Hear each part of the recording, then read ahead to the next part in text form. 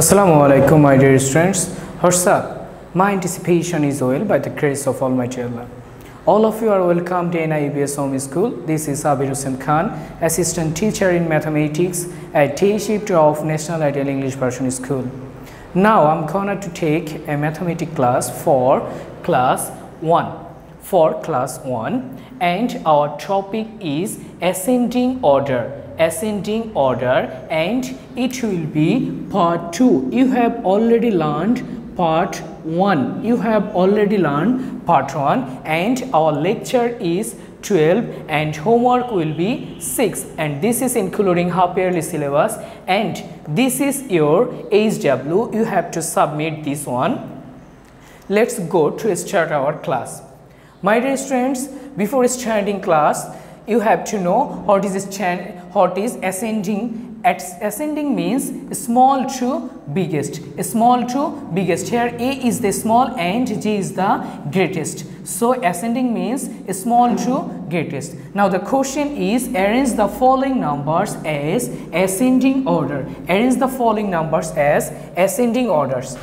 Look, there are some numbers. This is 325, 3-digit numbers, 900, 3-digit numbers, 568, also 3-digit number, 625, 3-digit numbers, and 1000 is 4-digit numbers. So among them 1000 is 4-digit number, so it is the biggest number. And there are 4 numbers with 3 digits. First of all, you have to look first digit. This is 3, this is 9, this is 5, and this is 6. So which one is smallest among them? 3, 9, 5, 6. Hope it is 3. So first number will be 325. So the remaining is 900, 568 and 625. Which one is small among them? 9, 5 and 6. It will be 5. So the next one will be 568.